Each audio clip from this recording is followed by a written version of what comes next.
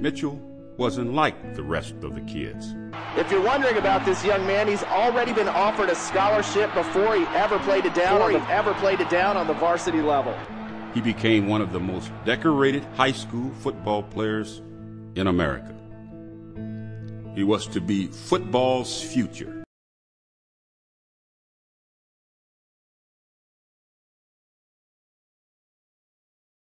I'm sure you all have an hobby that you enjoy doing, an activity, maybe playing cards, playing the guitar, checkers, poker. I don't know, any personal activity you enjoy doing with a couple friends on your own. It's personal to you, right? But now what if that personal activity that you enjoy doing on your own was now exposed to everyone? What if it was broadcasted like right now, then everyone could see it? Would you still enjoy doing that? Let me give you a better example. You're a university student.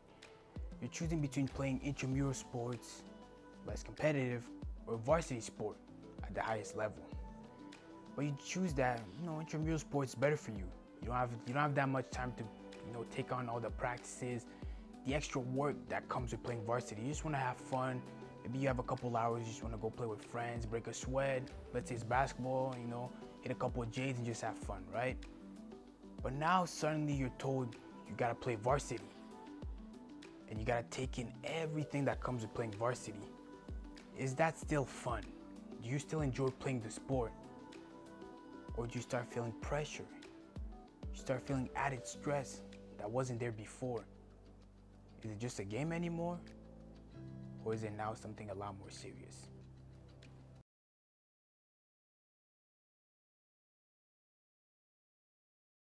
Not too long ago, I watched a documentary named The Identity Theft of Mitch Mustaine.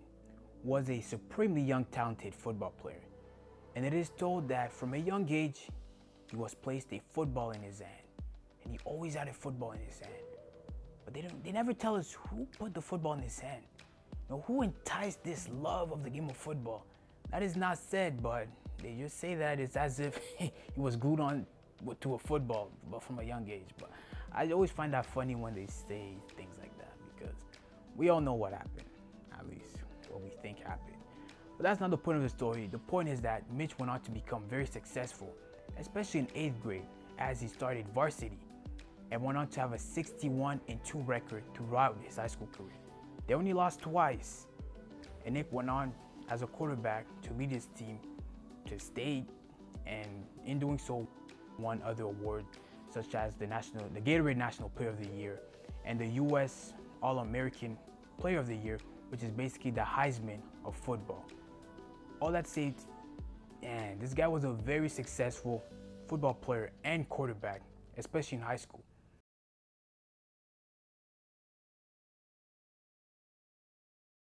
Mitch was from Arkansas, and Arkansas only had one university.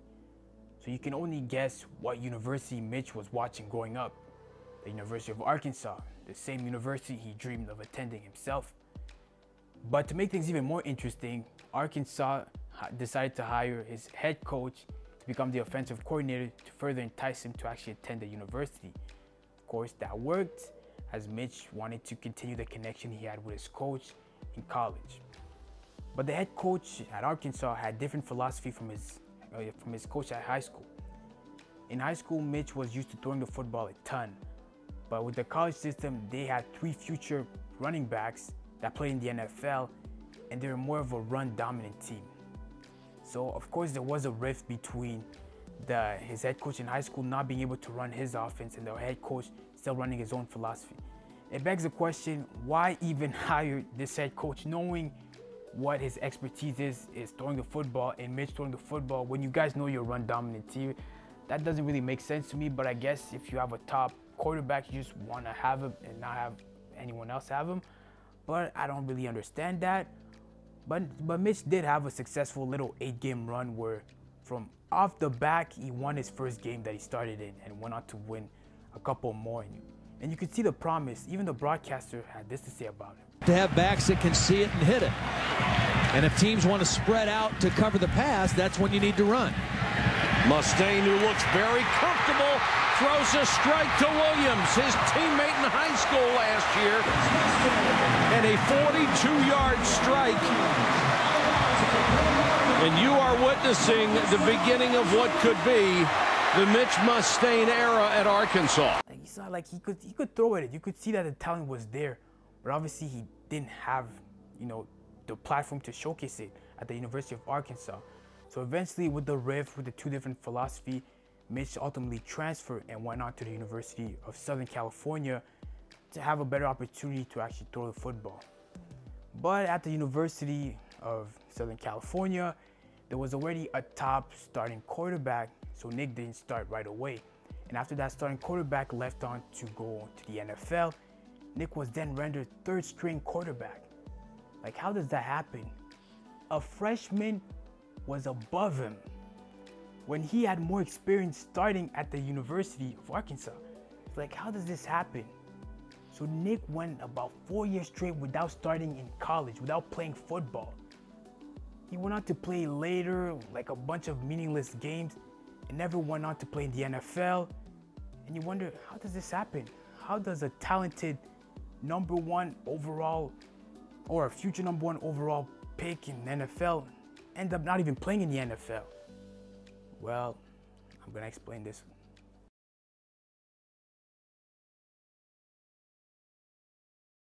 To understand this, we need to go way back in 2006 to Mitch's graduation class and his peers to understand who was above him, who was below him, and see how they fared, you know, in the future. Well, he was ranked 9th overall and only had one quarterback ranked above him, and that was Matthew Stafford, who was a quarterback that currently plays in the NFL. If you follow the NFL, you know he plays for the LA Rams, who are the defending Super Bowl champ. So obviously he's doing well. And the quarterback below him was none other than my guy, Tim Tebow. Now, you need to understand that Mitch was far more talented than Tebow ever was. But somehow Tebow made it way further than Mitch ever did. Went on to have a successful collegiate career. Not just a successful collegiate career, he went on to be one of the best college quarterback of all time. Or most accomplished, as they say. But Mitch never really had a stable collegiate career, never really had the chance to really showcase that talent he had in high school. So what is the difference between Mitch and Tim? Well, it's very simple. It's drive, motivation, and passion. Tebow was always supremely passionate, motivated, and driven. But those were not the same traits that Mitch had. Mitch was purely talented. He loved playing the game, but I don't think he had those same traits that Tebow had. That drive and all that, he didn't have that. So going back to the example I gave on earlier between intramural sports and varsity, Mitch played football more at an intramural level. He liked playing it for fun, showcase his talent, have fun with his friend, but I don't think he wanted to play at the higher level that Tim wanted to play. And that's what separated both of them. Because what's interesting is that they both played in the U.S. Army All-American game. Remember the Heisman that Mitch won, but the high school Heisman version? Well, check this picture out. These two guys competed in that All-Star game. Again, it's just crazy to see that these two, they almost had the same trajectory, but one kind of separated from the other. And there was, you know, ironically, the one that was kind of less talented. But it goes on to show that sometimes, you know, the drive, the passion can outweigh the talent. But again, you need a bit of talent, but if you're supremely passionate in what you do, it can separate you. And now the difference between him and Stafford, for example, where I feel like him and Stafford are a bit more similar because those two were like talent level, they're about the same, you know, the arm talent and all that. But I feel like Stafford also had that passion, and that's also what separated him. If Mitch was playing the NFL today, he'd probably be a bit of a version of Stafford, but unfortunately that wasn't Mitch's case because obviously he had the pressure now. When you're not playing football from passion or any sport you enjoy playing, you're playing it out of pressure and not passion. And that's what happened with Mitch because he was expected to continue. Coming from a small town, they saw him as a savior. Oh, we have Mitch, we have this great football player. We want to see him succeed. But he didn't want to play football at a high level. He just wanted to play for fun. It's interesting because even at USC, like his teammates probably would go party, do whatever. But Mitch enjoyed reading about history, about US Navy, Army related stuff. And that's actually what he wanted to do. But those two things changed. he was doing that as his intramural, right? And playing football at the varsity level. So those things were reversed, right? But they shouldn't have never been reversed. So I think that's the difference on why Mitch never went on to play in the NFL and went on to become this successful, because he has those two things in reverse. And upon doing a Q&A about his documentary, I think the question was like, if you knew what you knew now, what would you have changed? And Mitch said about this, right? He said, I enjoy playing the game of football a bit. Again, that was his word, a bit. But knowing what I know now and having the wisdom, again, that's his word, the wisdom, he would have went to the U.S. Naval Academy and went on to pursue a military or a Navy career. That is very interesting. It goes on to show that he would have changed things.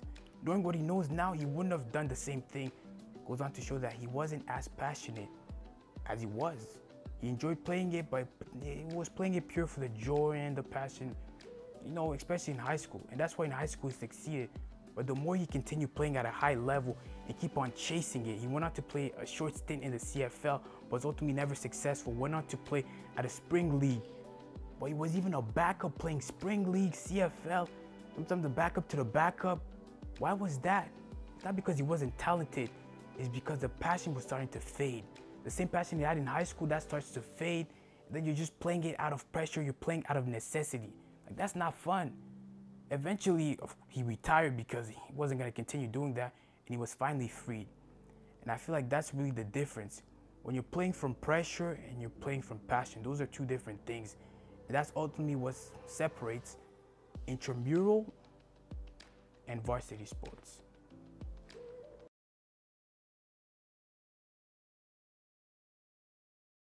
In that same quote, Nick said, or at least I'm paraphrasing that, regardless of how his career unfolded, 8 years later, he ended up doing what he is doing now, and which is his passion. So I feel like in Mitch's case, or in most cases, we need to be submerged in circumstances, in our trials, to kind of find out what we want to do or what we are truly passionate in doing. And Mitch, being a man of faith, God was like, Mitch, you think you really like football? Is that really what you want to be doing? All right, I'll let you choose football. That's what you say? Go on it, play football and see if that's what you like doing. And Mitch was like, as he started playing, he was like, maybe football ain't really for me. I'm gonna go to do what I'm passionate for, Naval Academy, Navy, just fine. Well, you can also shorten that learning curve by just figuring out, am I really passionate for that, or am I just doing that for external pressure? So it can always go both ways. Do I need to get burned, or can I learn from someone else that's already gotten burned? So, but in either case, like he said, at the end of the day, he ended up doing what he truly wanted to be doing. And on a side note, I actually did do a video on Tim Tebow, which I spoke on about earlier. So if you're interested in knowing about his story, which is also very interesting, you can look at his video right here, and I'm pretty sure you'll enjoy watching the video. So with that out of the way, I ask you this question. Are you playing your intramural sport? Or is it perhaps a varsity sport? Do you maybe have them in reverse? Or are you actually following your passion? Afternoon to talk to him about his much heralded incoming quarterback Mitch Mustain, who apparently is not getting the big head even after a trip to Hollywood. All these awards are built up. I hadn't seen the guy change. I hadn't seen his demeanor change, and that's what I love as a quarterback. He's not a big-headed person. He's not a high ego guy. I love that about him, and I think he's very teammate oriented. I love that, and to me that's an unselfishness, that's a giving heart. He has all those qualities to make a great quarterback. More from Coach Matt.